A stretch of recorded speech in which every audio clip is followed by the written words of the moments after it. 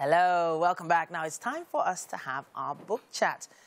We have a piece with us titled Redefining Talent, Skill Sets Needed to Become Better in the Workplace. The author, Charles Umeh, is a published author, business consultant, and inspirational speaker. It's great to have you on the show with us. Morning, TC. Good to be here. All right, so I have a feeling this book has been a long time coming. Sure. When did you put it together? Finally, last year, 2021. But it's been in the plans for how long? Okay, let's see. The pandemic year gave us more reason to bet it. So 2020, yeah. Okay, all right then. So you put together a piece that talks about human skills. Yep. So a lot of people have different types of skills in crafts, arts. They know how to use Excel. Is that the kind of skills you're talking about? Okay, when you talk of human skills, you were looking at those skills that you can do without in the workplace. Okay. So I know the first conversation is that in this era where we have most people working remotely, most organizations are looking more people with technical skills. But one thing about the pandemic here was that it taught us more that we needed more people that could communicate more without the technical skills. We needed people that could relate more with people. So that was what bet there. So human skills here, we look at those social skills. We're talking about, okay. There's quite a lot. There's quite a lot you've listed here. I'm definitely going to jump into it. So what you're basically saying is that since there's more remote work and, of course, opportunities to work overseas, there are certain skills that employers, organizations are looking forward to. So if that person, that organization has those skills, they don't want to lose them. Sure. Yep. So if you look at earlier on, there used to be the demand more for technical skills. Sure. But like I said, the pandemic here taught us that we needed more people that had the heart that could connect more. And most organizations had to promote people that could connect more with their teams because at the end of the day, humans are not technology. Humans are humans first. So whoever has that ability to control, to manage, and to work with people effectively stands out. Yeah. And to work with people effectively, you've indicated here, chapter 1, you need social capital. Yes. Now, social capital, it's not, a buzzword. It's not talking about social media here. You're talking about that exchange, that connection you have with people in your immediate work environment. But go further.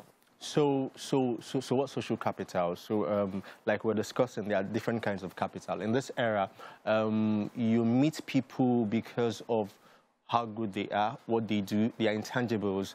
Now, so in this era, most of the times when you want to employ people, most of the time the first place for you to go to social media, you look at their digital footprints. Okay. And their digital footprints most times show you what they are all about. And we can't shy away from this. That's the reality. So we're saying that prior to now, we might be asking, who's your dad? Who's your mom? What's the name of the family you come from? But in this area, we're looking at what impact can you bring to the table? What are those intangibles that make you stand out? And we're saying if you want to exist in the workplace, you must be able to have those social skills that stand you out. So social capital is one. You might not have the physical cash, but your capital could get you into rooms that money wouldn't take you into. Why do I feel like you're talking to me? I feel like my phone has phone numbers of people that I probably might need one day, and I've never really had to use them. But probably in an organization, I might not be the highest paid, but maybe they need somebody's phone number. You know who you're calling now. You know it's me. Sure. But I'm thinking about the fact that, going further, people that lack social capital in the workplace, what are the detriments of that? So if you lack social capital, the funny thing is that you're like, you're losing money, you're leaving money on the table. Wow. Okay. Because at the end of the day, we really run with people that are top of the mind. So we're saying, what gives you capital? We're saying the world has schemed you out by not having physical capital. So you have a chance to show how good you are. So your skills in the workplace, what makes you stand out at work? What's that thing that makes it impossible for everyone on your team to do not to do without you? So we're saying be able to leverage on those strengths and showcase more. The idea is showcase. Social capital is about showcasing your own strengths. That I'm so sorry to cut you there because I wanted to talk. This word capital keeps popping up at me. Yeah. But when you think of capital, and it's not actual tangible money, you need to know how to negotiate with it. Perfect. So if you have actual money, it's very easy to throw money at people. True. You get things done when you have the money. But if you have only social capital, how do you begin to negotiate in the office? So that's the skill. So your ability to convert it stands you out. Like we're given scenarios. So for instance, I want to buy, you want to buy a car for your organization.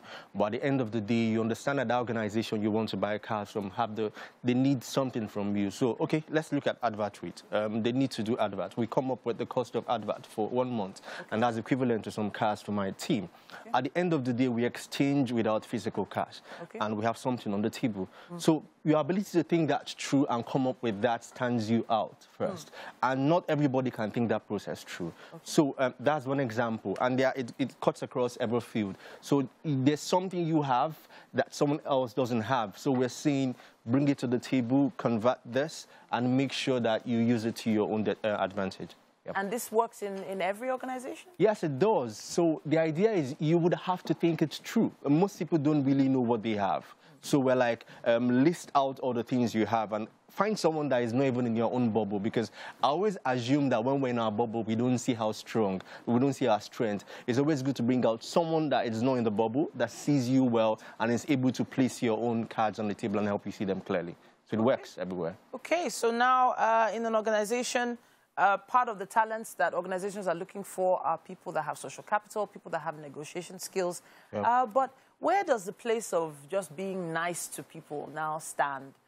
Because in the end, you have some very powerful players. You have some very strong personalities in the workplace, and you don't really like them, you know. So where does that come into play? So when you say you don't like people, I always tell people in the workplace, it's not your business to like or not like. Wow. The idea is that work has to get done, but people, and we always remember people. There's a gatekeeper that his work is to open the gate, and whether you like him or not, your job is to make him feel good. And it cuts across every industry.